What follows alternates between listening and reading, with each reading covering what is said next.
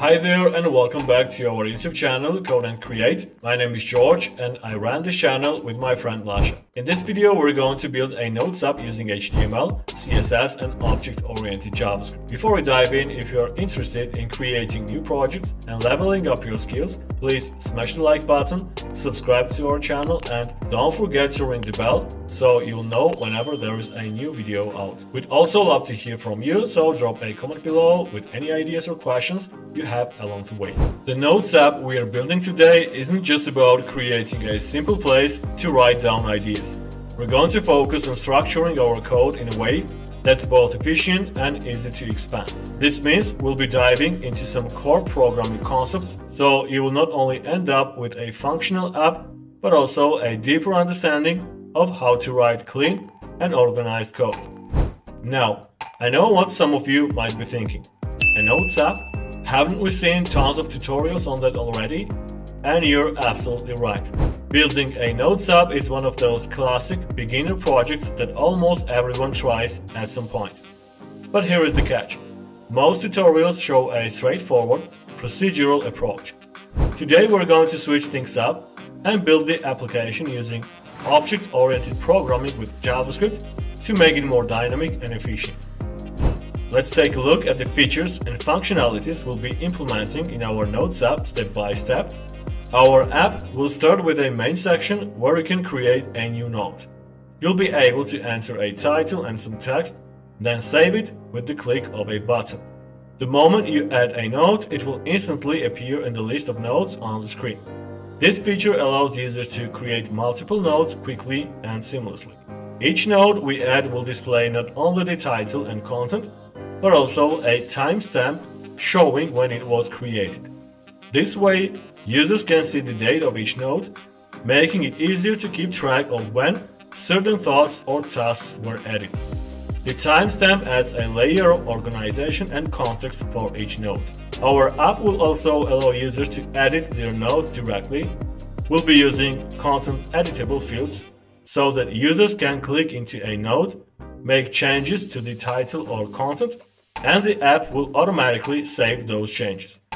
This editing functionality means you don't need a separate edit mode or button. It is all quick and intuitive, just click and type. To keep things organized, we will add a delete feature.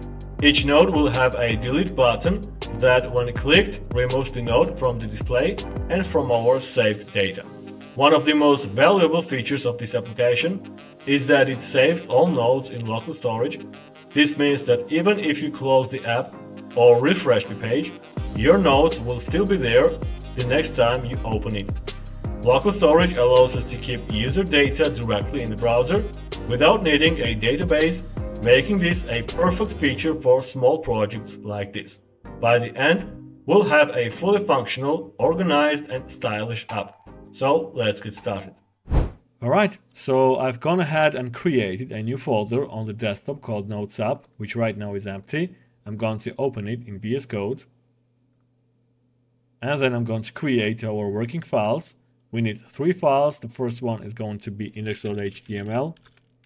And then we will have here style.css. And finally we need app.js. Besides that, I'm going to create a folder called JS in which I will store JavaScript modules, and they will be created a bit later.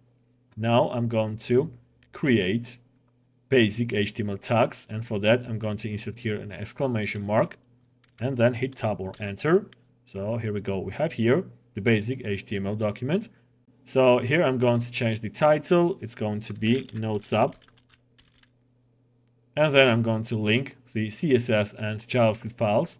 For that, I'm going to open link tag. And then in the href attribute, I'm going to specify the name of the file. It's going to be style.css. Next, we need to link the JavaScript file. And for that, I'm going to open script tag.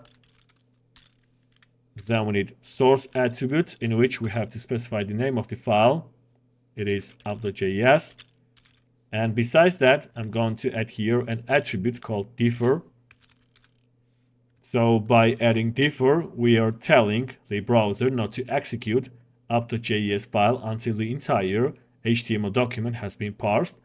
This is especially helpful because it ensures that our JavaScript will only run after all the HTML elements are loaded. So without defer, the script might try to run before certain elements are available in the DOM, and it could lead errors.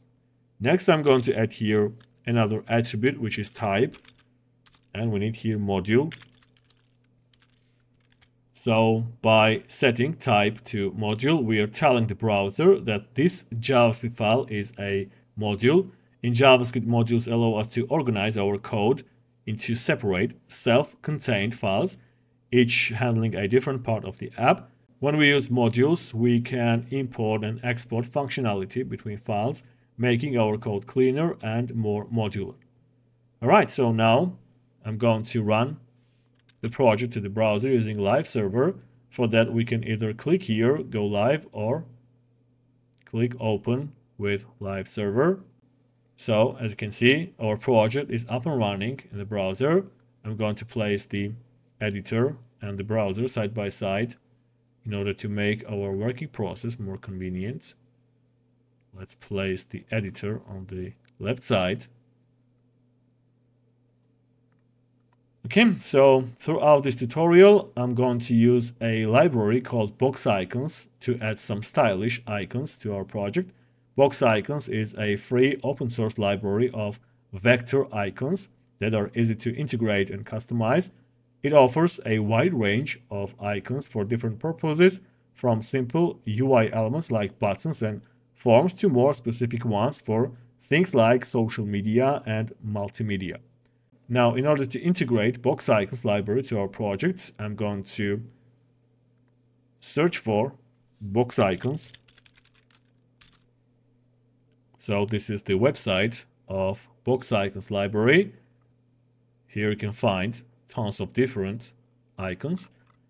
I'm going to click usage, then we need to import the CSS, and I'm going to copy this CDN link from here. Let's paste it here in the head element. Alright, so the Box Icons library is integrated to our project, and now we can start to create the HTML markup. Inside the body element, I'm going to open div tag, which is going to be nodes app. It will be the wrapper of the entire content. Inside the div element, we need another div with the class name nodes files. Then inside here, I'm going to create another div element with the class name new nodes. And then we need I elements. I mean the icon from the Box Icons library. I'm going to add here classes bx, bxs, file plus. If we check the browser, then you will find here the icon of the file. After that, I'm going to add here h3 heading element, and it's going to be at new node. Let's check again the browser. So as you can see, we have here h3 heading element and the icon. Okay, so right now that's it about the HTML markup. Now I'm going to start to styling. Let's open style.css file, and here I'm going to create some defaults. I mean the common styles. Let's select every element. And first of all, let's reset margin and padding. I mean the default margin and padding. I'm going to set both of them to 0. And then we need to add here box sizing with the value border box. By default, when we set dimensions like width and height on an element, the browser calculates these sizes based only on the content, and then it adds any padding and border outside of that. So if you set an element's width to, let's say, 200 pixels and then add 10 pixels of padding, the actual width ends up being 220 pixels. This can make things tricky to manage, especially as elements get more complex. So with box sizing, border box, we are changing that behavior. Now the specified width and height include the padding and border as part of the total size of the element. So if we set an element to 200 pixels wide, it stays exactly 200 pixels wide, regardless of the padding or border we add. Okay, after that, I'm going to add text decoration with the value none. Next, I'm going to add here font family. And I'm going to add here a few different fonts. Let's insert Jill, Sans, then Jill, Sans MT. Let's add here Calibri. Then I'm going to add Tribuchit, or I don't know how to pronounce this word. Finally, we need font group, and it's going to be sans serif. Okay, so as you can see, all the styles are applied. Next, I'm going to select HTML elements, and I'm going to decrease the font size of the HTML elements to 62.5%. So by setting the font size on the HTML element to 62.5%, we are actually making it easier to work with font sizes in a more flexible way. Here is how it works. In most browsers, the default font size is 16 pixels. When we set the font size to 62.5%, we are effectively scaling it down to 10 pixels. This doesn't mean that all text will automatically be 10 pixels, but rather it makes the math simpler. With this setup, we can now use rem units to set font sizes and dimensions throughout our CSS. Since 1 rem now equals 10 pixels, setting a font size to 1.6 rem will give us 16 pixels, 2 rem will give us 20 pixels, and so on. This way, we are able to work with clean, decimal-based calculations rather than constantly figuring out percentages of 16. Alright, so now we're going to set up some CSS variables to make our styling more efficient and flexible. Using CSS variables is incredibly effective, especially in projects with a lot of repeated styles. For example, if we want to change a color or adjust the width of the element later, we only have to update the variable in one place and it will automatically apply everywhere that variable is used. Alright, so here I'm going to add roots. In CSS, root is a pseudo class that represents the highest level of the document. Essentially, it's the top level element of our CSS. You can think of it like targeting the HTML element. So by placing our CSS variables inside root, we are making them available throughout the entire document. This means we can access these variables anywhere in our style sheet, ensuring that our colors, widths, and other properties are consistent across all elements. So it is a great way to set up variables that will be used globally, and it keeps our styling organized and easy to maintain. So here I'm going to add a couple of different variables. The first one is going to be width. We need here 30 rem, which is equal to 300 pixels. Next we need border. I'm going to add here 0.1 rem, solid, and the color is going to be white. Then I'm going to add here primary color, and the color is going to be 2C 5E. The next one is secondary color. I'm going to add here color 555, which is a gray color. And finally, we need white color.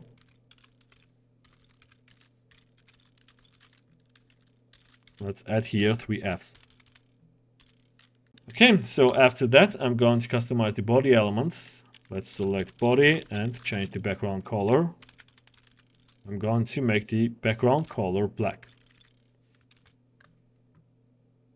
So as you can see, the background of the body element is now black and the elements are no longer visible. I'm going to add here color white in order to make the elements visible.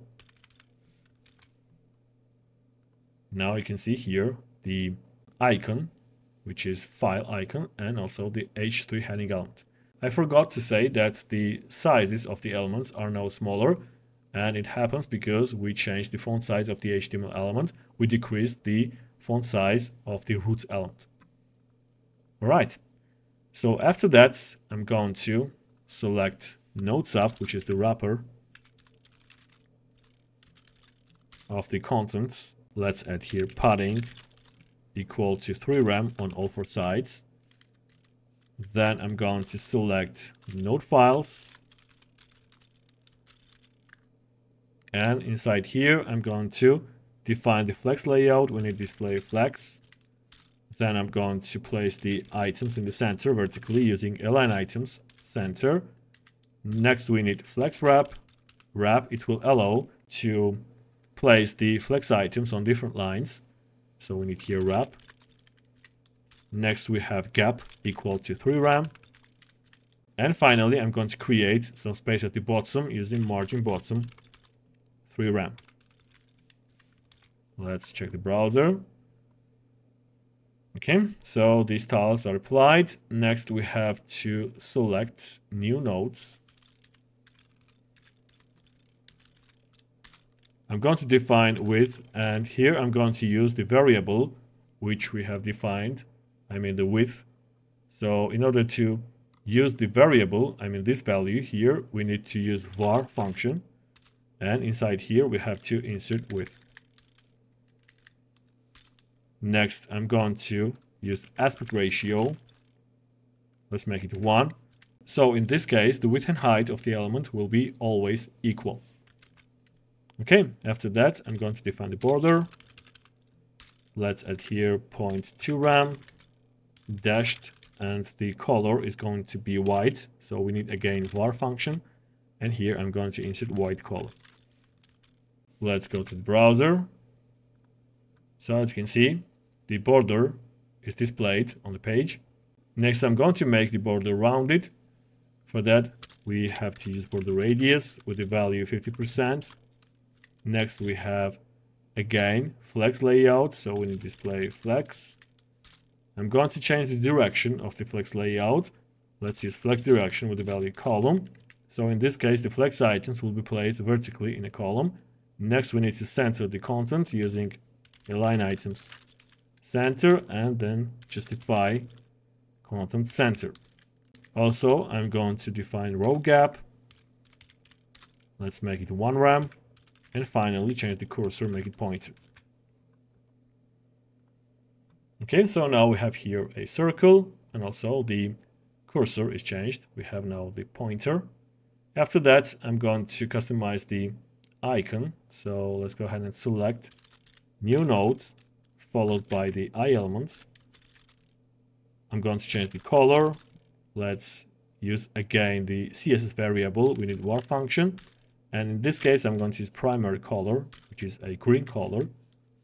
Next, we need font size. Let's make it 8 rem. I mean 80 pixels. Okay, so now as you can see, the icon looks pretty nice. Now I'm going to customize the heading, I mean H3 heading element. So let's go ahead and select nodes, actually new nodes, followed by the H3 heading elements. We need here font size 2 rem. Then I'm going to change the font weight. Let's make it lighter, 300. I'm going to transform text to capitalize. Alright, so that's it. The new nodes is customized, and now we have to add some more content to our HTML. Right after heading, I'm going to add here form with the class name node form. We don't need action attributes, so let's get rid of it. Next, we need here input elements with type text. I'm going to add here placeholder with the value node title.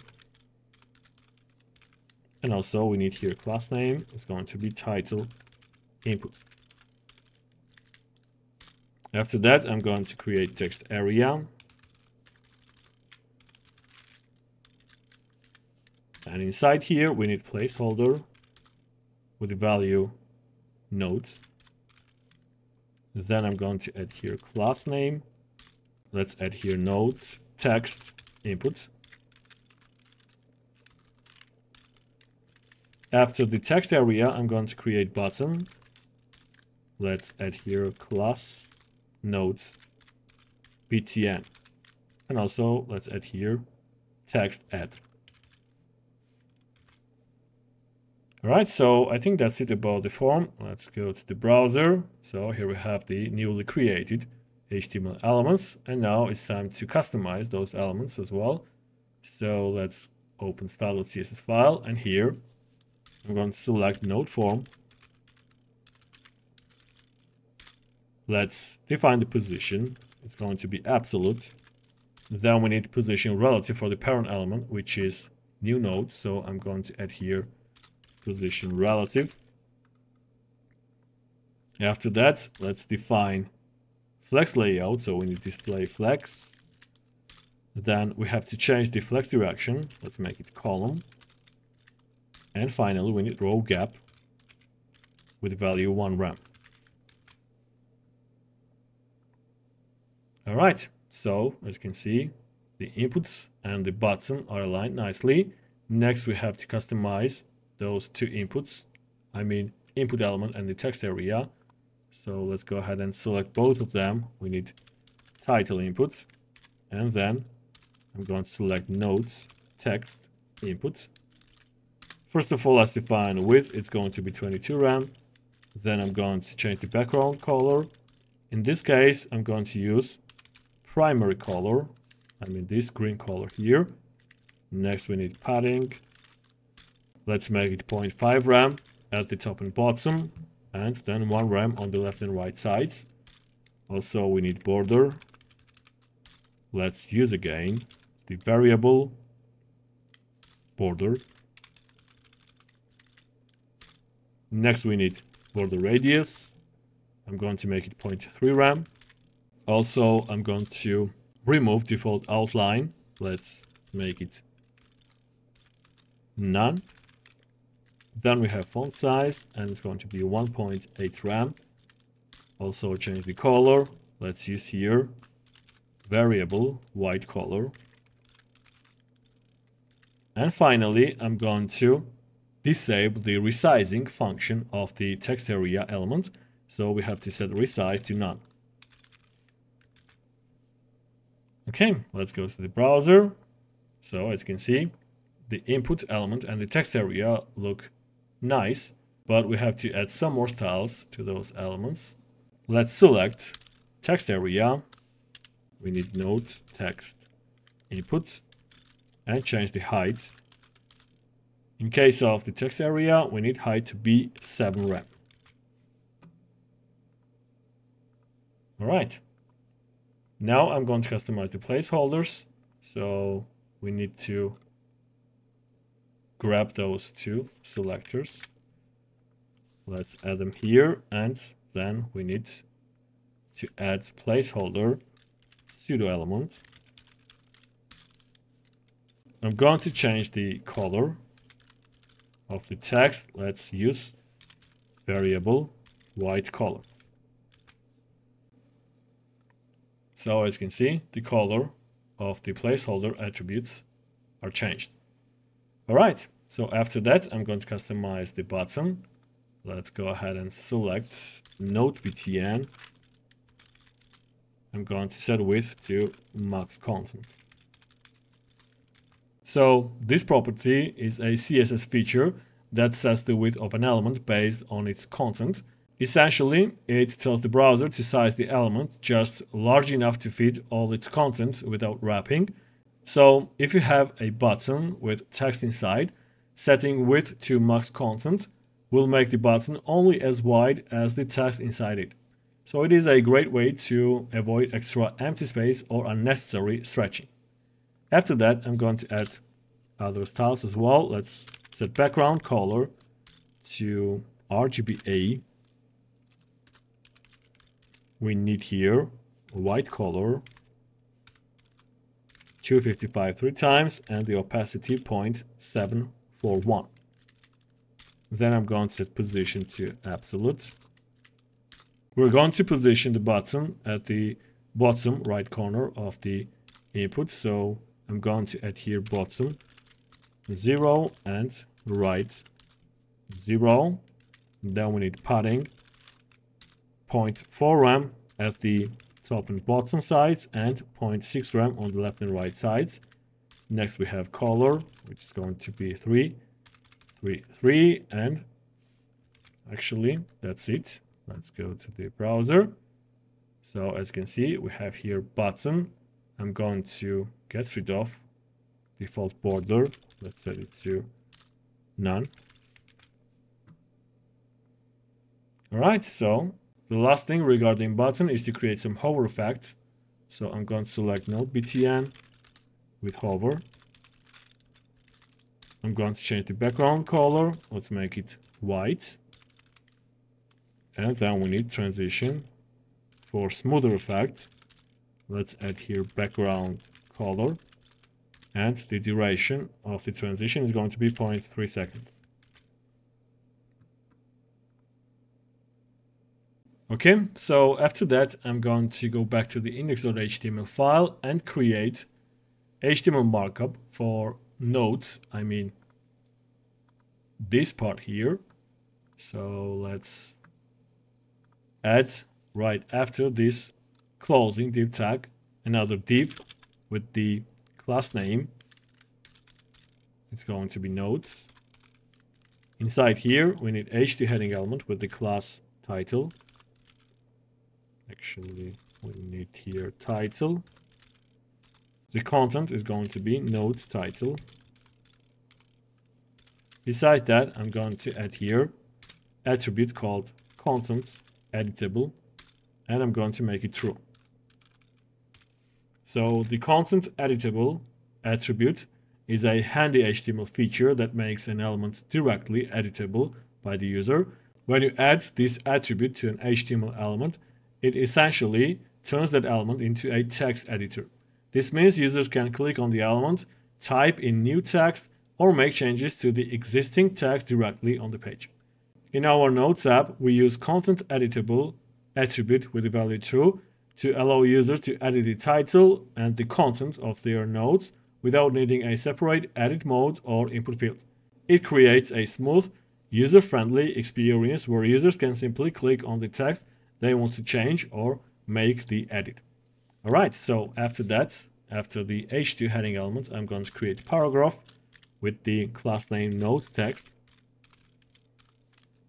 And inside here, I'm going to add nodes text. Like the heading elements, I'm going to add here content editable with the value true as well. Then after paragraph, I'm going to create div elements with the class name settings. And inside here, we need span elements with the class dates. Right now, I'm going to insert here some hard-coded date. Let's say 06/11/2024. Then we need link elements with the class name delete button. I mean btn, and here I'm going to insert I elements with the classes bx, bxs, trash. Now if we go to the browser, you'll find here all the elements, and now it's time to customize those elements. So let's go ahead and open style.css file, and here I'm going to add nodes. First of all, let's define width and height. The width is going to be variable width. Then we need height with the same size. Let's add here width. We could use here aspect ratio, but I'm going to keep here height with the same value. Next, I'm going to change the background color. In this case, let's use color 1C1917. Actually, we need here C. Then we need border. Let's use again variable border. After that, I'm going to set up flex layout. So we need display flex. Then I'm going to change the direction. It's going to be flex direction column. Next, we need justify content space between in order to create some space between the flex items. And also, I'm going to align items in the center. Let's check the results. So as you can see, all the styles are applied to the elements. Next, I'm going to define padding. It's going to be 0.5 rem at the top and bottom sides and 1 rem on the left and right sides. And also we need to make the corners of the element rounded using border radius with the value 1 rem. Okay, so that's it about the notes. Next, I'm going to customize the title and the text. I mean the heading and the paragraph. Let's select both elements simultaneously. We need here note text. Let's set width to 100%. Then we have background color, and it's going to be secondary color. Also, I'm going to set border radius to 1 rem. Actually, we need border radius. It's going to be 1 rem. Then we will have here letter spacing to create some space between the letters. Let's set it to 0.1 rem. Then I'm going to set padding to 1.5 rem at the top and bottom sides and 1 rem on the left and right sides. And finally, I'm going to define outline, which is going to be 0.1 rem, solid, and the color is going to be black. All right, so as you can see, the heading and the paragraph are customized, but we have to add to those elements some more styles. Let's select them separately. I'm going to select title. Let's add here height, which is going to be 30%. Then we need background color, and actually we no longer need background color. Let's get rid of it. We need font size, which is going to be 2.5 rem. Then I'm going to set font weight to 300. And finally, we need text align center. Okay, so that's it about the title. Let's check the results.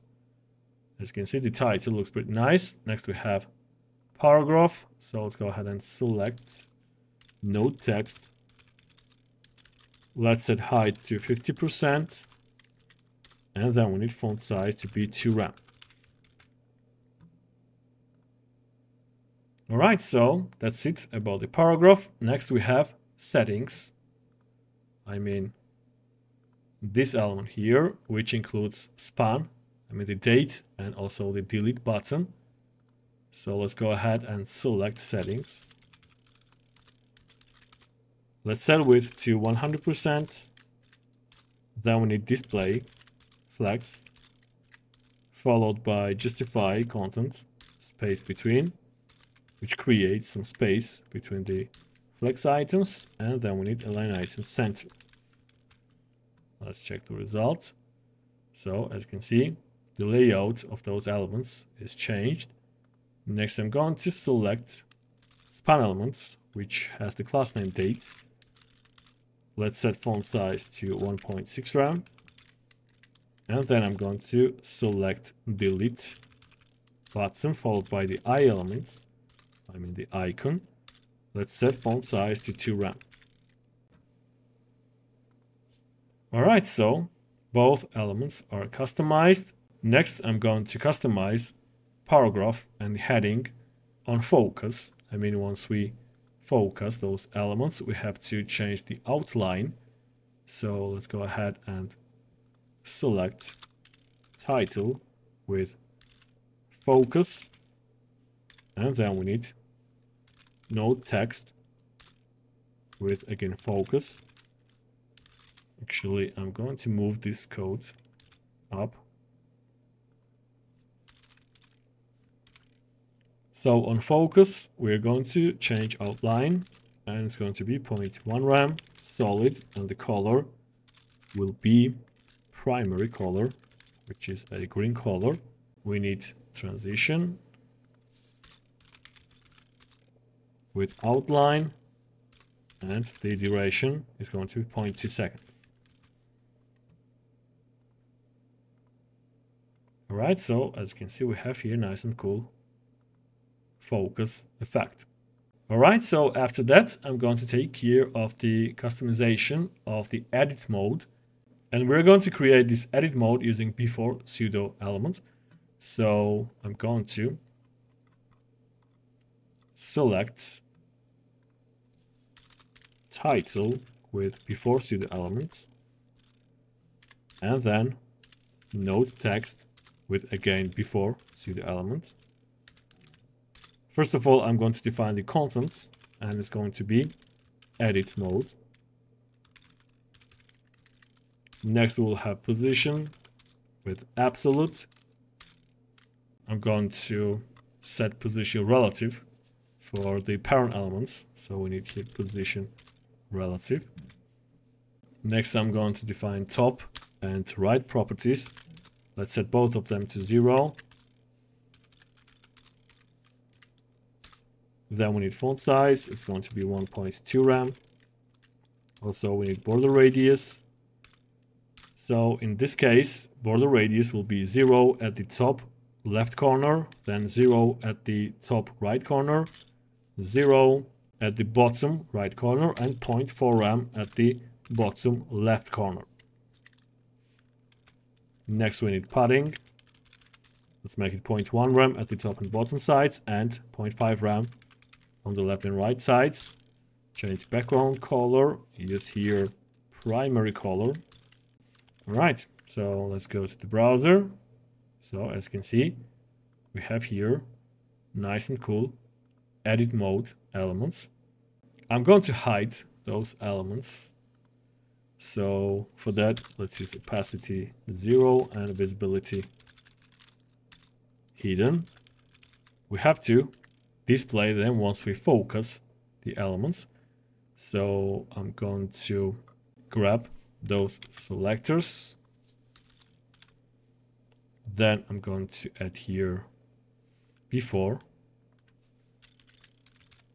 pseudo elements, and we need to display back the elements. So let's grab those two properties, paste them here, and change the values. We need opacity 1 and visibility visible. Also, let's add here transition with all 0.2 second. Let's go to the browser. So as you can see, once we focus the elements, then the edit mode will be activated.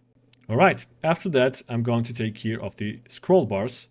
I mean, we have to create the custom scroll bars like we have it in the finished version. For that, first of all, I'm going to copy this text and paste here. So as you can see, the layout is messed up. So let's go ahead and select. Actually, we don't need to select because we have already selected those elements. So let's add here overflow Y auto, and then we have to select title followed by WebKit scroll bar. Next, we need here the same for the paragraph as well. So let's add here node text. I'm going to set width to 0.4 rem. Then we need background color to be, let's say, 888, which is light gray color.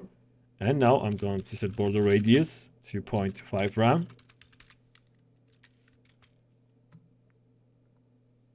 So as you can see, the scroll bar is created and we are able to scroll the text. Next, we have to create thumb. So I'm going to grab these selectors and then I'm going to add here thumb.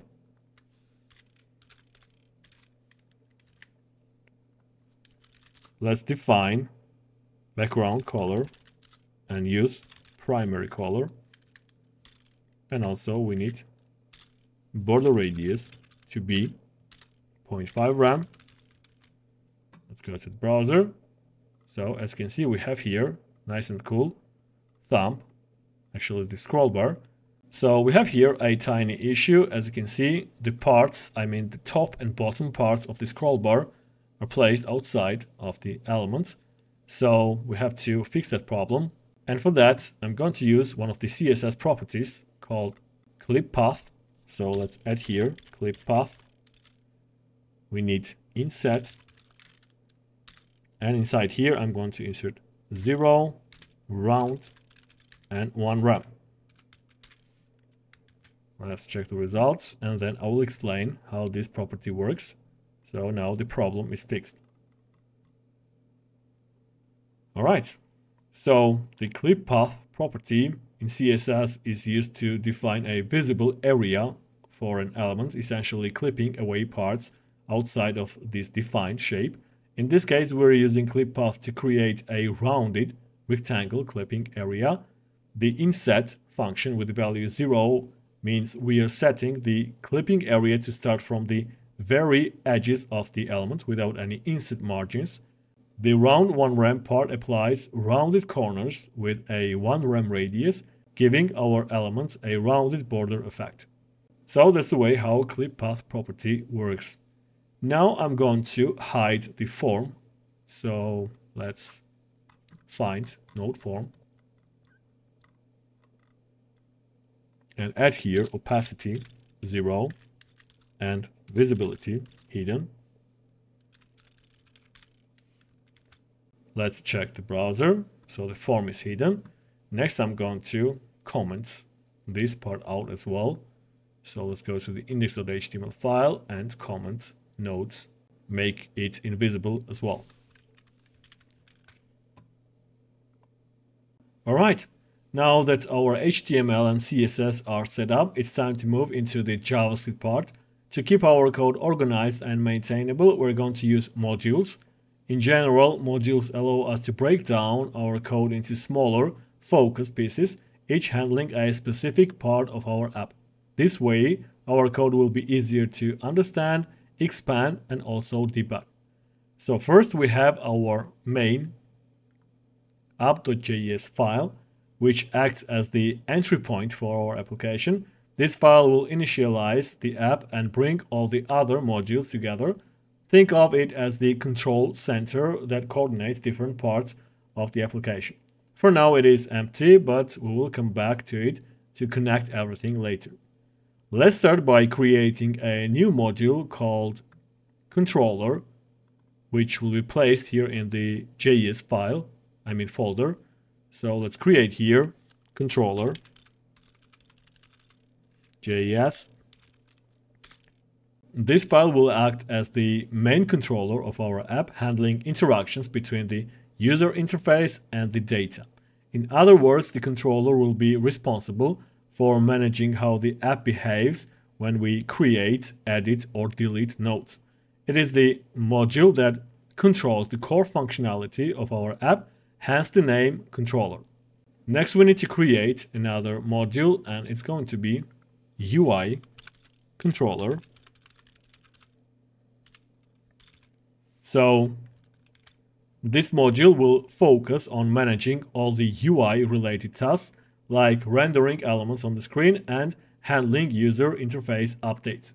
By separating UI logic into its own module, we keep the visual side of the app separate from the data and control logic, making it easier to adjust the layout or styling without affecting the core functions.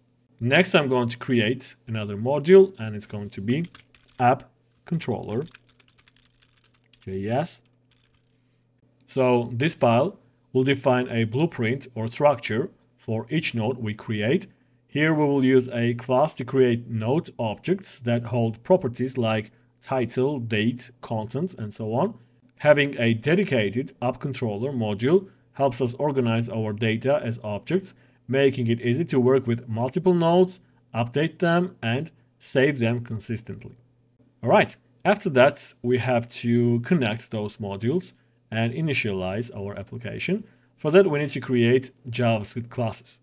So in JavaScript, classes are a blueprint for creating objects with specific properties and methods.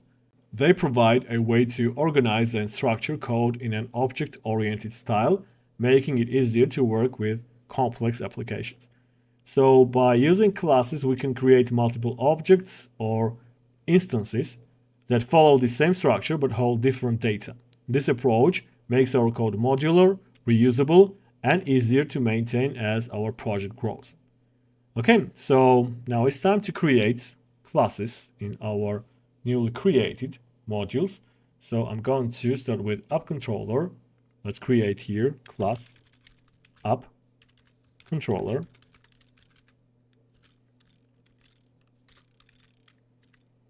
Then we need export default app controller.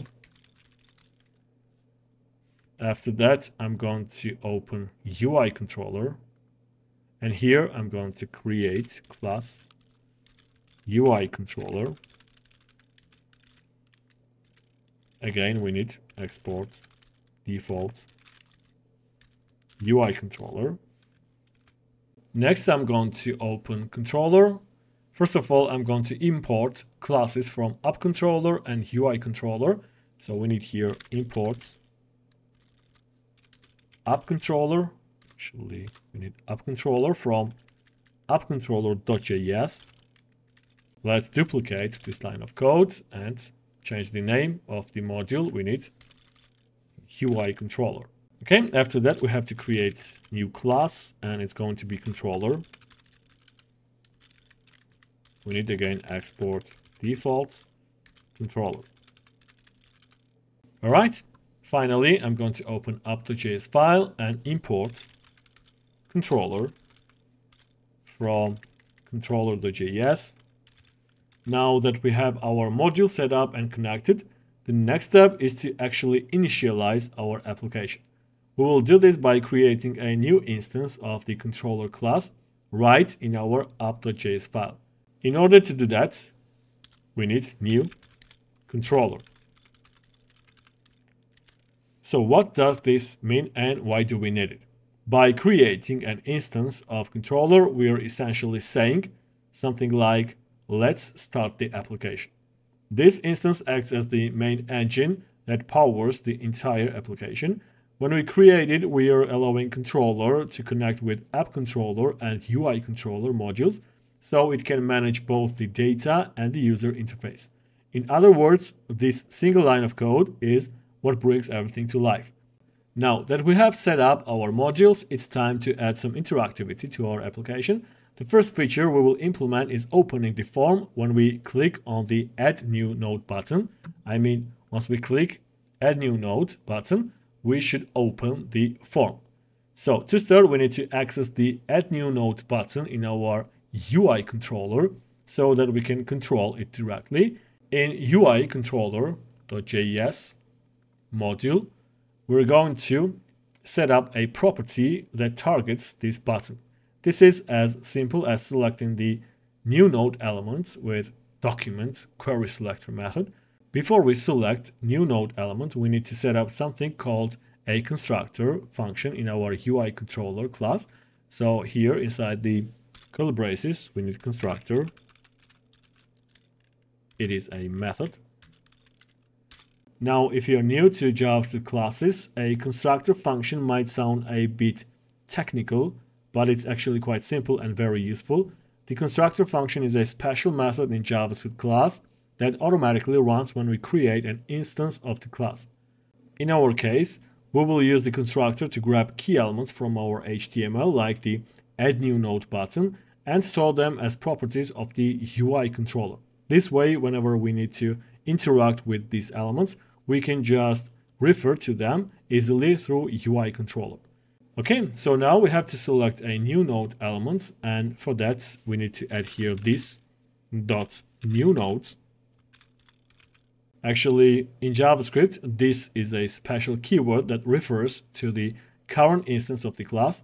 So whenever we use this inside our class, we are pointing to the specific object created from the class. All right, so as I said, we have to select this element. So we need here document dot query selector, and we have to specify the class name. It is new nodes. Now let's go to the controller module and create here again a constructor method. Next, we need to create a method that will allow us to open the form once we click the New Node button. So down below, I'm going to create a method. Let's call it OpenForm. Alright, now that we have our new form method in the controller, the next step is to extract the add new node element from the UI controller so we can interact with it. This will allow us to handle user interactions with the button directly within the controller class. First, we need to create an instance of UI controller within the controller. So inside the constructor function, we have to add this.UI controller equal to new UI controller. What this does is it gives controller direct access to all the elements and methods defined in the UI controller. Think of it like a bridge that connects controller to everything UI related. So now, anytime we want to work with UI elements, we can refer to this.UI controller, which keeps things clean and makes sure that UI related code stays within the UI controller. Now that we have UI controller accessible within controller, we can go ahead and extract the specific element we need, the add new node button. To do this, we use destructuring, which lets us pull the new node element directly from the UI controller. So inside the OpenForm function, we can add variable and then use destructuring. So we need new nodes from this.UI controller. What this line does is it creates a variable named new node that holds the reference to the add new node element we targeted in the UI controller. Now that we've set up access to the add new node button, the next step is to make it functional. In order to do that, I'm going to create a new function inside the OpenForm method. And this function is going to be OpenForm fn. We need here an arrow function. And inside here, I'm going to insert event object. So inside the function, the first line is going to be e.prevent default. So what this line does is that it prevents the default behavior of the button, which could be a form submission or other action that might interrupt our code. By preventing the default, we are making sure that clicking the button only triggers our custom functionality without any unwanted side effects. Next, we want to make the form visible, and in order to achieve that, we will add a class named active to our new node element. So inside here, we need new nodes dot class list. It is a property which includes all the classes the element has. And now we need add method. And here we have to specify the name of the class. As I said, is going to be active. So adding the class active will change the styling of the form, making it visible to the user. We will set up the active class in our CSS with styles that make the form appear by adjusting properties like opacity and also visibility. Now that we have the OpenForm function ready, we need to connect it to our button so that it runs when the button is clicked. For that, we need to add here new nodes dot add event listener.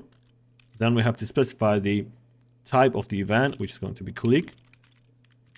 And here we have to pass OpenForm fn. So this event listener will listen for a click event on the button, and when that event occurs, it will execute the OpenForm fn function. Next, we need to make sure that the OpenForm method runs when the app initializes, and in order to do that, we have to call this method inside the constructor function. So here we need this.openForm with the parentheses. So by calling this method, we are setting up everything we need to manage the form opening process from the moment the app starts. To complete our form opening functionality, we need to add a bit of CSS to control the form's visibility. So we'll be using the active class that we applied in our JavaScript. Let's go to the style.css file. And here, after node form, we have to select active. followed by node form. Actually, we need here node form, and here we need opacity with the value 1, and then visibility visible. Okay, so here is how this works. In our JavaScript, we added the active class to the form. When the user clicks the Add New Node button, this line of CSS targets any node form element that's inside an element with the active class. By setting opacity to 1 and visibility to visible, we're making the form fully visible on the screen. Now let's go to the browser and test if it works. Let's click Add New Nodes. As you can see, it doesn't work. So we might have a mistake. Let's go to the controller. So we have here open from a fan. Actually, this line of code should be outside of that function. That might be the reason.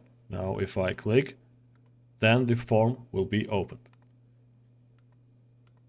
Alright, so as you can see, everything works perfectly. Now that we've set up the form to open when we click the Add New Node button, we need to manage closing the form once we click outside of the New Node button. So to achieve this, we will add an event listener to the window object. This allows us to listen for any click that happens anywhere on the screen. Our code will check where the click happened. If the click occurred outside the Add New Node button, then we will remove the active class, effectively hiding the form. So let's go back to the VS Code, and inside here, select window, followed by the event listener. We need to add here click. Then we need an arrow function with event objects. So inside the event listener, we need to add the following code. I'm going to add not e.target.closest, and here we need to select the elements, new nodes. So here e.target represents the element that was clicked, and closest function checks if that element or any of its ancestors has the class new node. If it finds the element with that class, it means that the user clicked inside the Add New Node area.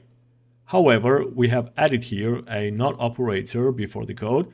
This means we are specifically looking for clicks that didn't happen inside the Add New Node area. When this expression is true, it means the click was outside the element, so we proceed to remove the active class from New Node. This will hide the form by reversing the style changes we applied when opening it. Now we need to add here an operator, followed by new nodes.classList.remove class active. Let's go to the browser, open the form, then click outside of the Add New Node area. As you can see, the form is closing once we click outside of the element. Alright, so everything works perfectly so far. Next, we're going to add a small but important enhancement to our form opening functionality. So far, our form opens when the user left clicks on the Add New Node button. However, some users might right-click on the button instead, expecting it to behave the same way. To make our app feel responsive and intuitive, we're going to handle right clicks as well. So the form opens consistently whether users left-click or right-click. In order to do that, I'm going to duplicate this line of code, and instead of click event, I'm going to insert context menu.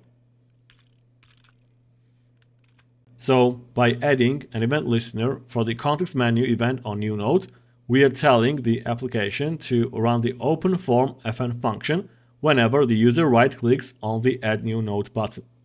So now if we go to the browser and right-click, then the form will be opened. Alright, now that we have the basics in place, it's time to add functionality for creating a new node.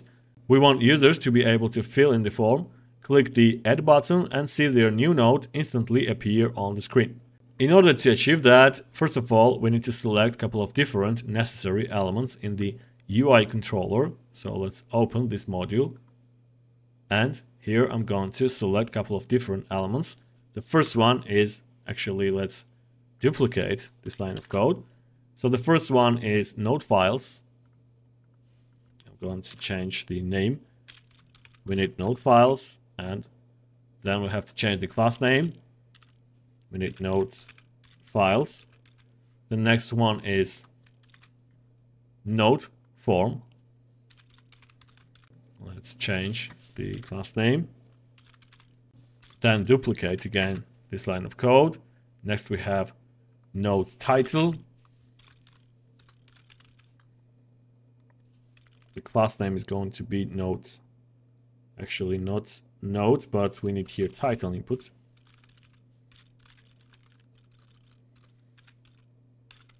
Then I'm going to select node text.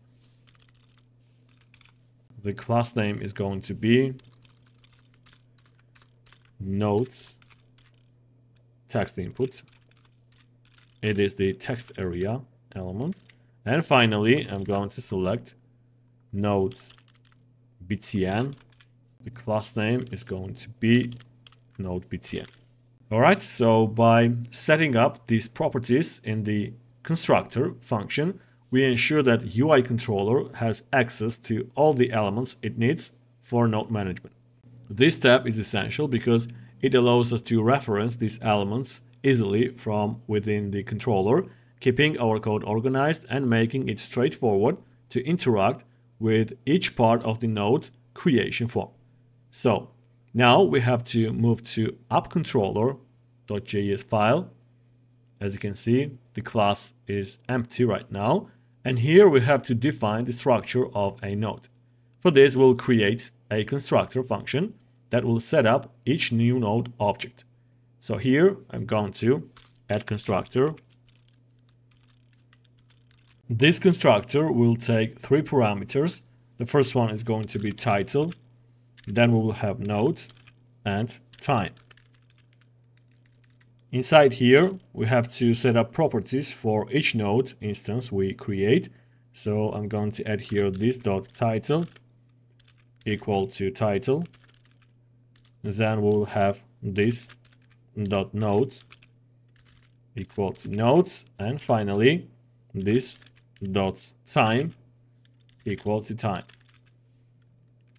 So again, we define unique properties for each node object.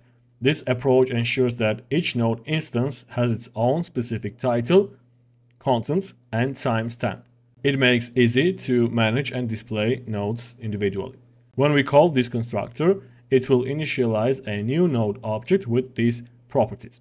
Next, let's go ahead and move to controller.js file and set up a method called createNodeData. So right after openForm method, I'm going to create nodeData method. So this method will handle the overall process of creating a new node from capturing the user input to rendering the node on the screen. By creating a dedicated method for this, we are keeping the functionality clean and encapsulated, which makes it easier to manage and update later if we need to add more steps or features. Inside this method, we will extract the elements we already set up in the UI controller. I mean, those elements here. We're going to extract all of these elements inside the createNodeData method. So we need here new nodes, then node files. Next we have node title. And then the next one is node text and nodes button. We should extract those variables from this .UI controller. So this structure ensures that the controller has access to everything it needs to create and display a new node. Now that we have access to these elements, we can set up an event listener on node btn, which is the button that triggers node creation. The event listener will listen for a click on node button, and when it detects one, it will execute our code to create a new node. So inside here, I'm going to add event listener to node btn. The event type is going to be click, and then we need an arrow function, a callback function, which will be executed once we click node button. So here I'm going to add event object. Inside the event listener, we have to start by creating two methods. I'm going to add here e.prevent defaults. We have used this method already. And also we need e.stop propagation. So as you know, the first one is for preventing any default form submission behavior, and the second one is for stopping the event from bubbling up. This ensures that clicking the button only triggers our custom node creation code without any unintended side effects. Now we are at the point where we are ready to create a new node. To do this, we need to capture both the current date and the information the user has entered into the form. This step is essential for building each node with a title, content, and also with a timestamp. First, I'm going to create current date. It should be equal to new date object, followed by two local date string. And here we have to specify engb. So here we are creating a variable called current date to hold the current date. We use new date to get the current date and time, but because we only need the date in a readable format, we call toLocalDate string to format it in the day, month, year style, which is more user-friendly. The engb parameter specifically formats it in British date style, like day, month, and year. Next, I'm going to create a new instance of appController, I mean a new node instance. So right after this line of code, I'm going to create new variable, node, which should be equal to new appController. I'm going to insert here three arguments. The first one is going to be node title dot value. Then we need nodes text, again with value. And finally, we need timestamp. I'm in the current date variable that we just created. So I'm going to insert here current date. So again, we are creating here a new instance of appController, which actually is a node model. Here, node title.value and node text.value are capturing the title and content that the user entered in the form. We pass these values along with current date into the appController constructor. The constructor then assigns these values to the properties of the new node instance by creating a new instance of appController with these specific values. We are encapsulating all the information we need for each node in one structured object. So this makes it easy to manage each node as a single unit with its own title, content, and date. Next, I'm going to create an empty array where we will store new nodes we create. So here I'm going to create this dot new nodes, and I'm going to make it equal to an empty array. After that, we need to add created nodes to that array. So here I'm going to add this dot new nodes dot push, and I'm going to insert here node. All right, so I'm going to test how all of these things work. I'm going to run to the console this dot new nodes, the array itself, and then I'm going to add here node. Now, in order to run this code, we need to call create node data method here inside the constructor. Now let's go to the browser. I'm going to inspect the page and open console tab, then open form and enter here, let's say title Then I'm going to insert here some text. Click Add button. So here we go. We have here newly created node, which consists of three properties. We have content, nodes, some text, then time, and also the title of the node.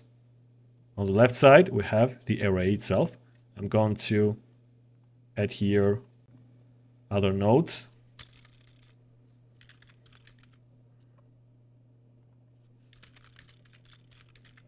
Let's add.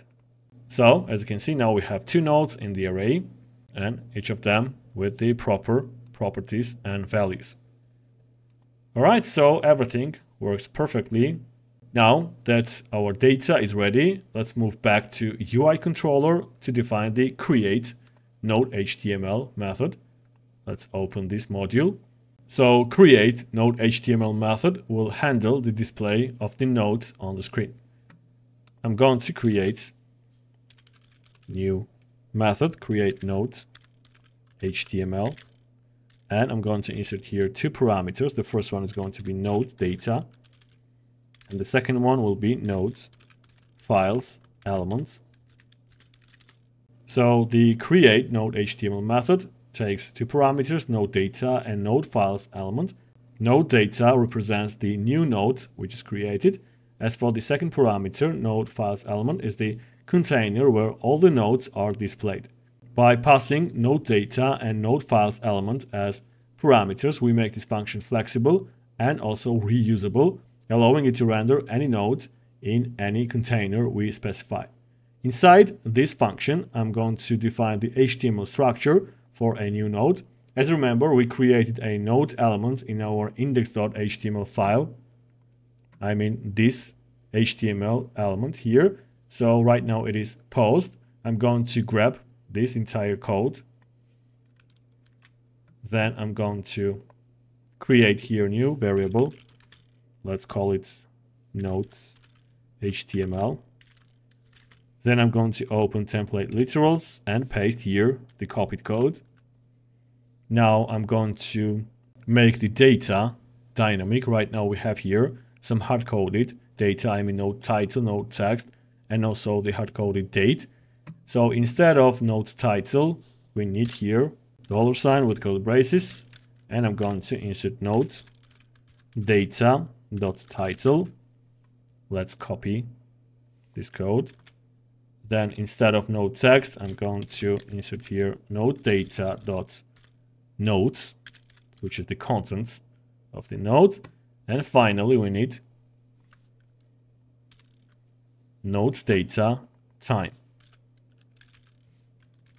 So again, instead of hard-coded data, we used here the dynamic one. Let's go through where this data comes from. Node data is an object that holds the information for a particular node, and it is passed as a parameter to the create node HTML function. When we created a new node instance earlier in the app controller module, we set up properties like title, node, and time. So node data.title pulls in the title text that the user entered. Then node data node represents the main content of the node, and node data time is the timestamp we captured when the node was created. So by referencing these properties within the HTML template, we are dynamically inserting the data from each node instance. Now that we've created the HTML structure for our node, the next step is to actually display it on the screen. To do this, we will use a method called insert_adjacent_HTML. This will allow us to insert our newly created node into the main nodes container so that it becomes visible to the user. Right after here, I'm going to insert node files element.insert adjacent HTML, and I'm going to insert here before and then we need nodes HTML. Now let's break down how this line of code works. As I said, node files element is the container where all nodes are displayed. We are calling the insert adjacent HTML method on this container to add a node HTML variable as a new node inside it. the first argument before and, actually we are missing here 1e. So the first argument before and specifies the position where we want to insert the HTML element. I mean the node HTML content. So before and means that we are inserting node HTML before the closing tag of node files element, which places the new node at the end of the existing list of nodes.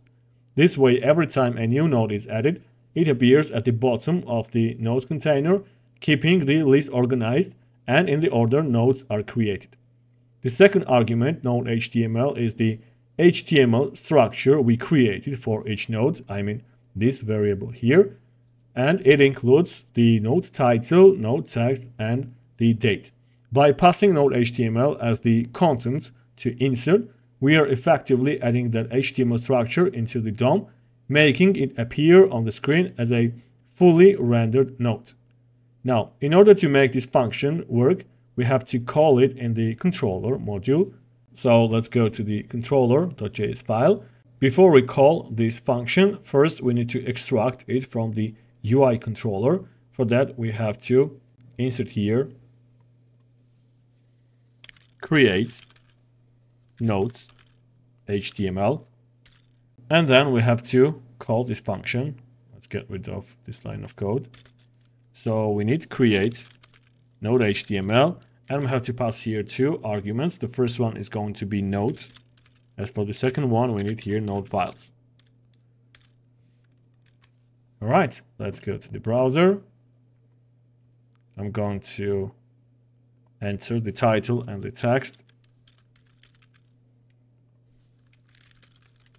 Click add, and here we go. We have here the nodes displayed on the screen. And now if I check the elements tab, in the node files element, we will find new nodes. As you can see, as the content of the title is title, and as the content of the paragraph, we have here some text, the values that we entered in the input fields. All right, so everything works perfectly.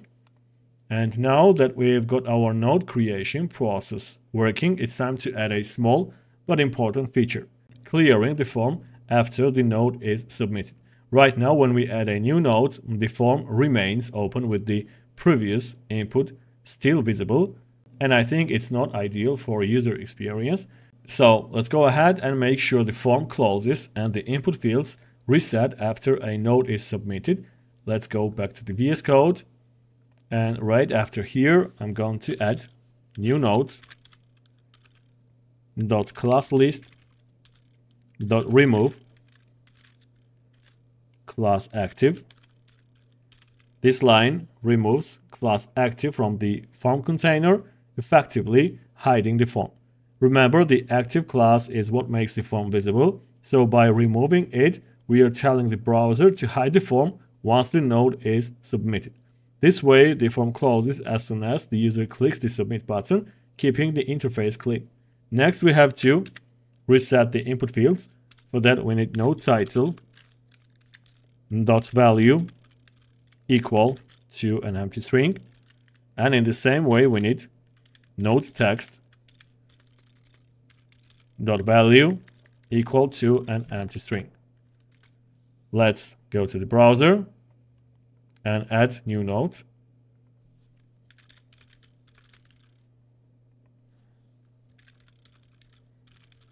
If I click add, then the form will be closed and we'll have here the node on the screen.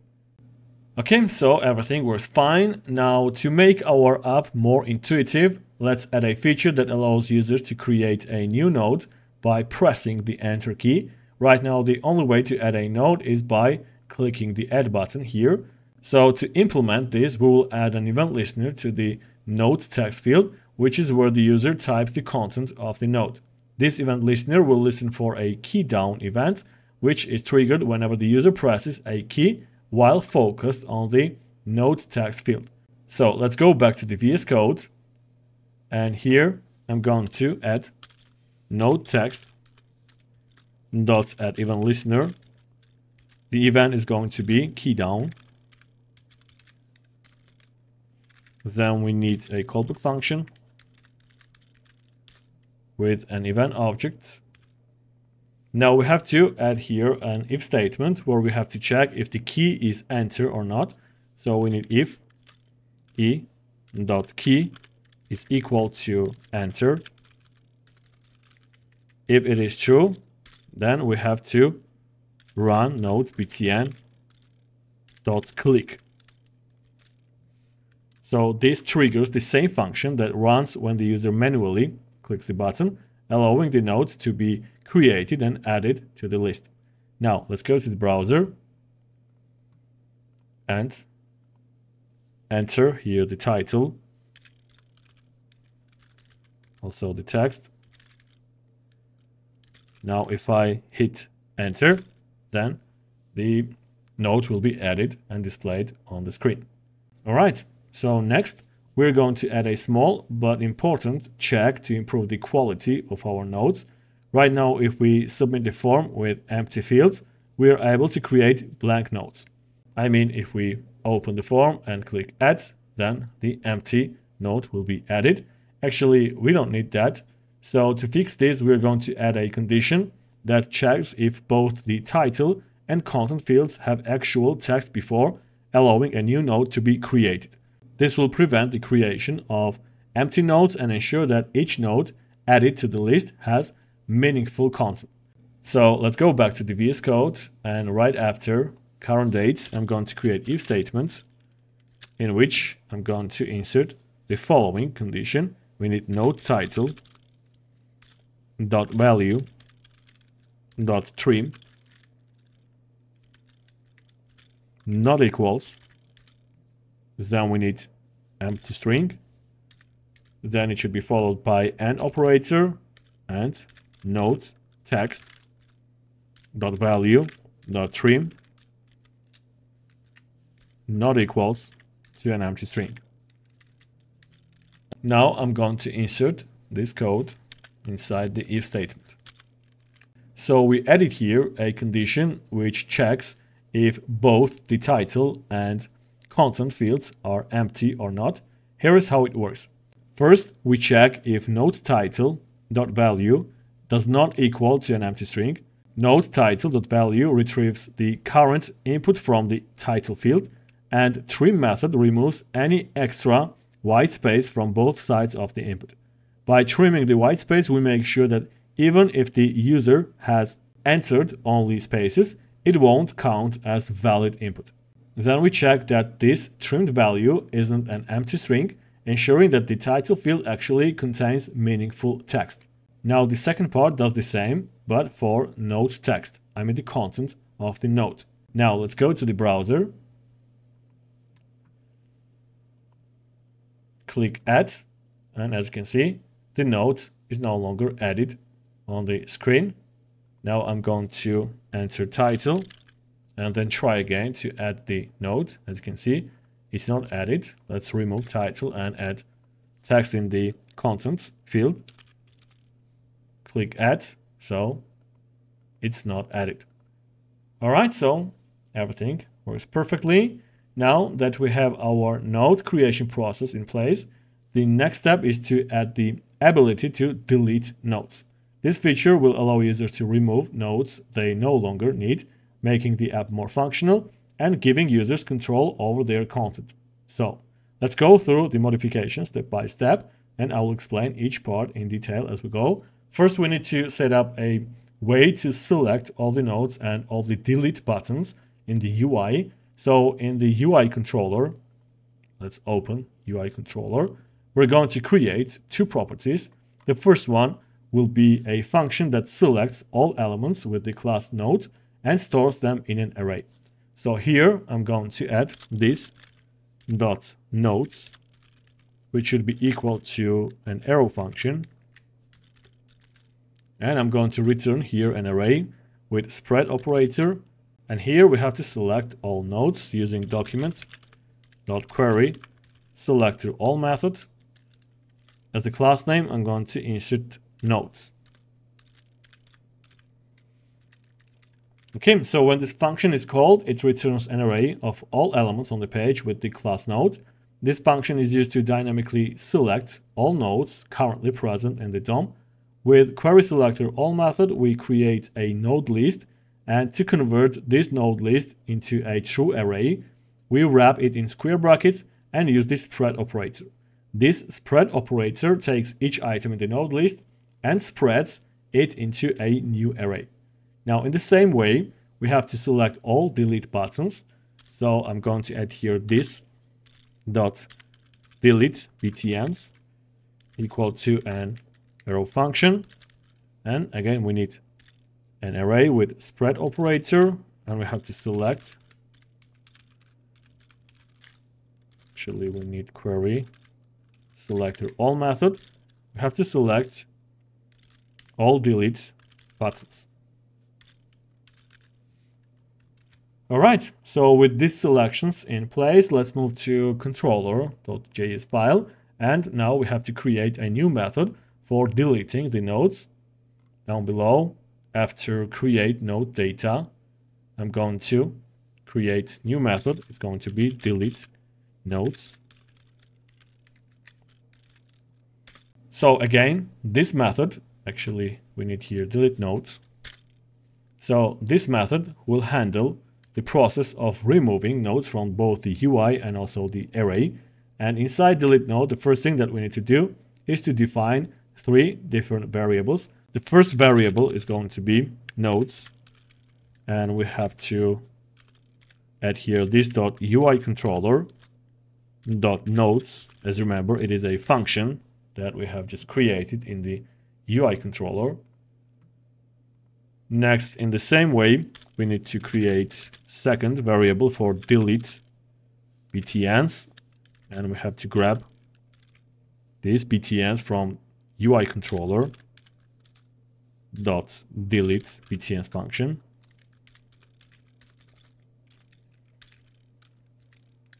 Actually, it is a function.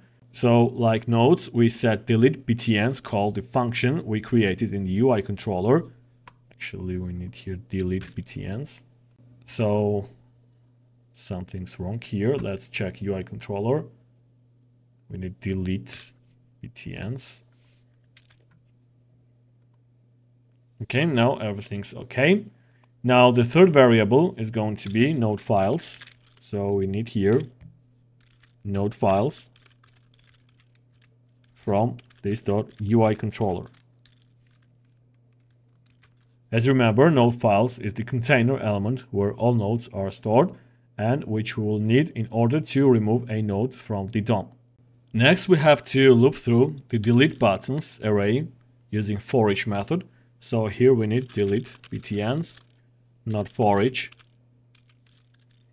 Inside here, I'm going to insert a callback function with 2 parameters, btn and I, which is the index number. So inside this loop, we will attach a click event handler to delete button individually. For each button, we have to define an onClick function, which will be executed when the button is clicked. So inside here, we need btn.onClick. It should be equal to an arrow function. Inside the function, we'll first remove the corresponding node element from the DOM.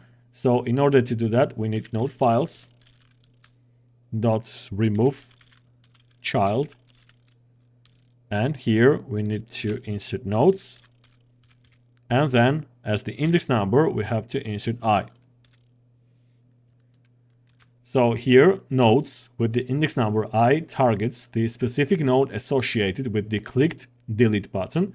By removing it from node files, we are ensuring that the node disappears visually from the application. After removing the node from the UI, we also need to update the data by removing the nodes from the new nodes array. This array holds all the node instances that we have created. So to keep it in sync with the UI, we remove the nodes at the same index I. So right after here, we need this .new nodes followed by this splice method. And here we have to insert 2 arguments. The first one is I. As for the second one, it is 1. So the splice method is a powerful JavaScript function that allows us to modify an array by adding, removing, or replacing the elements. It takes two main arguments, the starting index and the number of items to remove. There is also an optional third argument if you want to add elements to the array at that specific position. So in our case, the first argument is I, which represents the index of the item we want to remove from new nodes. This I value is the index of the specific node we are targeting. The second argument, which in our case is 1, specifies the number of items to remove from the array starting at index I. By setting this to 1, we are telling JavaScript to remove exactly one item from new nodes at the specified position. To activate this delete functionality, we need to call delete node in two places. First, we call it in the constructor, ensuring that the delete functionality is applied to any nodes that might already be present when the application loads. So we have to call delete node here. And besides that, we have to call it in the create node data. Here. We need this dot delete node. So we need to call this function here because every time a new node is created, we reapply the delete functionality to include the new node's delete button. Okay, let's go to the browser and check if it works. I'm going to add new nodes. Then click delete button. I'm going to open console. So we don't have any errors here. Let's go back to the VS Code and check the function. So I think everything is correct. Let's check for each. Well, we need here on click with lowercase. Let's go to the browser. Now create new nodes. Click delete button. So as you can see, we got here type error, failed to execute, remove child on node. Parameter 1 is not of type node. So here everything seems to be correct. Let's go to the UI controller. Actually, we are missing here dots. It is a class name. Now let's check if it works. Add new node. Click, and yes, everything works perfect. We had some little mistakes in the code. Now that we have the ability to create and delete nodes, let's add the option to edit them as well. To achieve this, we'll create a new method called edit node, which will handle the editing functionality. So let's go back to the VS Code and in the controller module, right after delete node method, create new method. It's going to be edit node. So this method will be responsible for setting up event listeners on each node's title and content, so users can modify them. Now we have to define a variable called nodes, which should be equal to this dot UI controller dot nodes. This function where we had the mistake. So by using this function, we are dynamically selecting all nodes on the page, ensuring we are always working with the latest set of nodes. This is important because as we add or delete nodes, the elements in the DOM change. So we need an up-to-date list each time we want to enable editing functionality. Now we have to loop through the nodes array using, again, for each method. So inside here, we need nodes dot for each. And then I'm going to add here a callback function with two parameters, node and the index number I. So this loop allows us to attach editing functionality to each individual node. For each node, we need to select the title and text elements. we'll define node title and node text variables inside the loop. So let's create new variable, node title. It should be equal to node.query selector. And we have to specify here the class name title. Let's duplicate this line of code. And as I said, we need node text. Change the class name, we need node text. So here node title selects the title element within the current node, and node text selects the node text element within, again, the current node. These variables allow us to target the specific title and content of each node, which is necessary for updating them when the user makes changes. Once we have title and text selected, we will add event listeners to them to handle updates. For this, both variables, we will add an event listener that listens for the blur event. So right after here, I'm going to add node title dot add event listener. And as I said, we're going to use blur event followed by the callback function. So the blur event triggers when the user clicks out of or unfocuses the text area. Inside this event listener, we have to update the title in new nodes or array of node data to reflect any changes the user has made. So I'm going to add here this dot new nodes. Then we need index number I dot title equal to nodes title dot text content.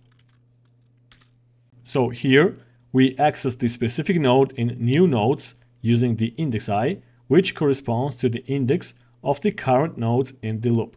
By setting title to node title text content, we are updating the title property of the node data with the latest content from the UI.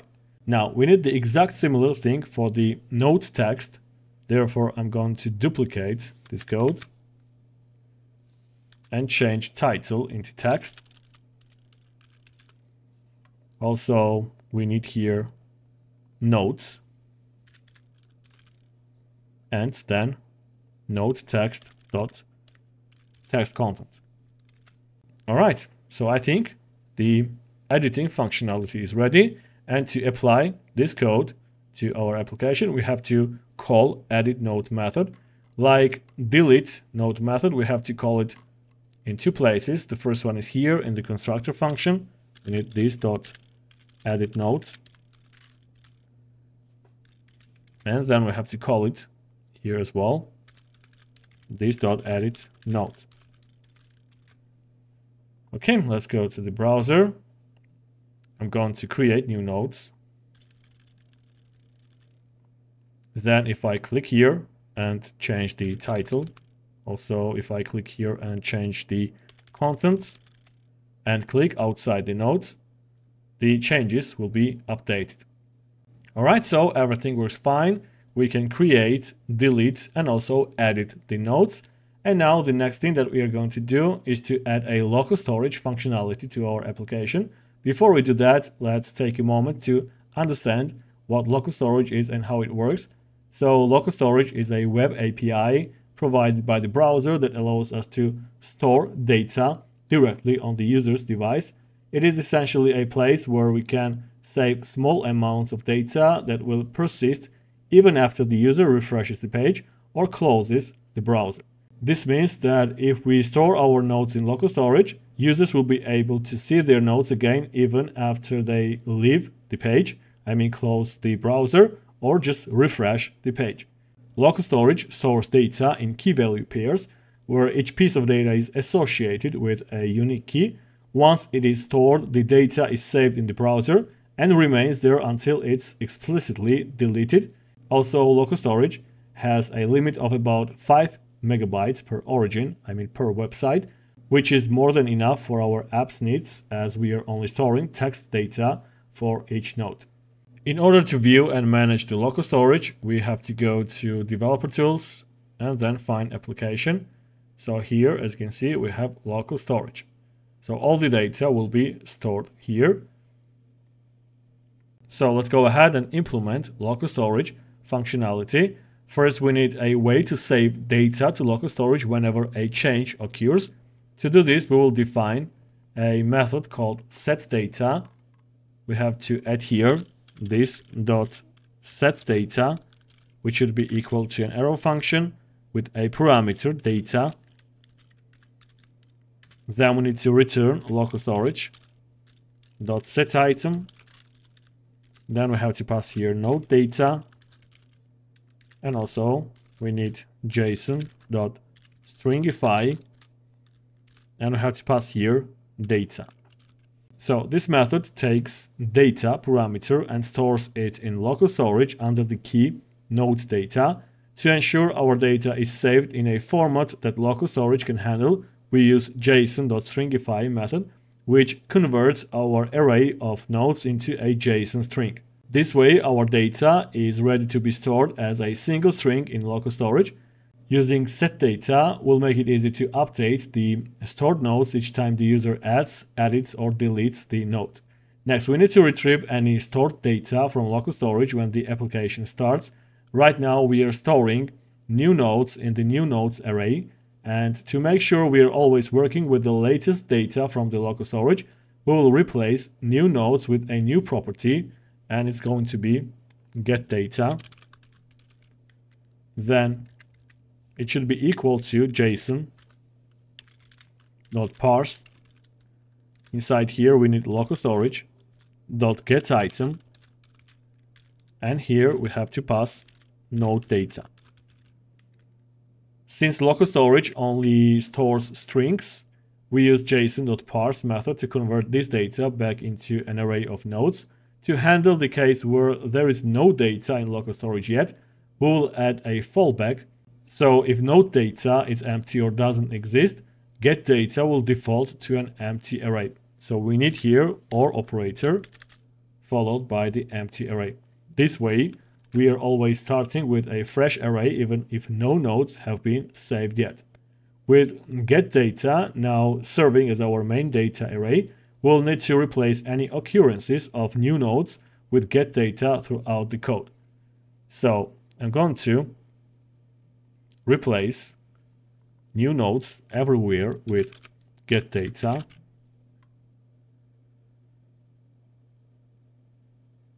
We need here getData.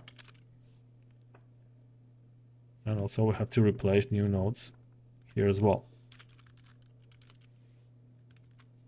Let's search for new nodes. So all new nodes are replaced with getData. Now we need to make sure our data is saved to local storage each time we add, edit, or delete a node. We will do this by calling the setData method in 3 key places. The first one is create node data. So here I'm going to insert this .setData, and I'm going to insert here this .getData. Next, we need the same thing in the delete function. I mean here, and also we need to insert it here as well in both cases. So we add the setData method to save the updated data whenever a new node is created, deleted, or edited. By adding this line in each of these functions, we ensure that any change the user makes is reflected in local storage, so they will always see their most recent nodes when they return to the application. Now that we have our data saving to local storage, the final step is setting up our local storage functionality to display any saved nodes when the application starts. In order to do this, we have to create a new method. Let's call it create nodes UI. So this method will be responsible for loading and rendering each node from getData, our main array of nodes. By setting up this function to run whenever the application initializes, we make sure that any node saved in local storage will automatically appear on the screen, creating a seamless user experience. So to set up the create node UI function, we first need to extract two key variables from the UI controller. So we need here create node HTML, and also we need node files. It should be equal to this dot UI controller. As you remember, create node HTML is a function we defined in UI controller, where we created this HTML template. As for the node files, it is a container of the nodes. Inside the create node UI function, we will use for each to loop through get data, and for each node we will call create node HTML function, passing in the node data and the main container where nodes are displayed. So here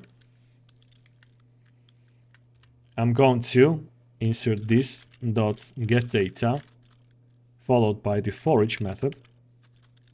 I'm going to insert here a callback function with nodes data, and then we need create node HTML with two arguments, node data, and also we need node files. So again, inside the function call we have two arguments, node data and node files. Node data is a single node object that we retrieve from get data array. The second parameter, node files, is the main container element where all nodes are displayed. So with the create node UI set up, we are now ready to load all saved nodes when the application starts by calling this dot create node UI function in the constructor. We ensure that create node UI runs immediately as the application initializes. All right, so let's go to the browser, create new nodes. Let's add some dummy characters. Now, as you can see, in local storage, we have new node added. Now, if I reload the page, well, the nodes should not be deleted. So we might have some issue in the code. Let's check the newly created method, create node UI. Well, here everything seems to be correct. We have set data in delete function, also in edit function. Let's check create node data. So we have set data here as well. Let's check this code. Well, everything is correct.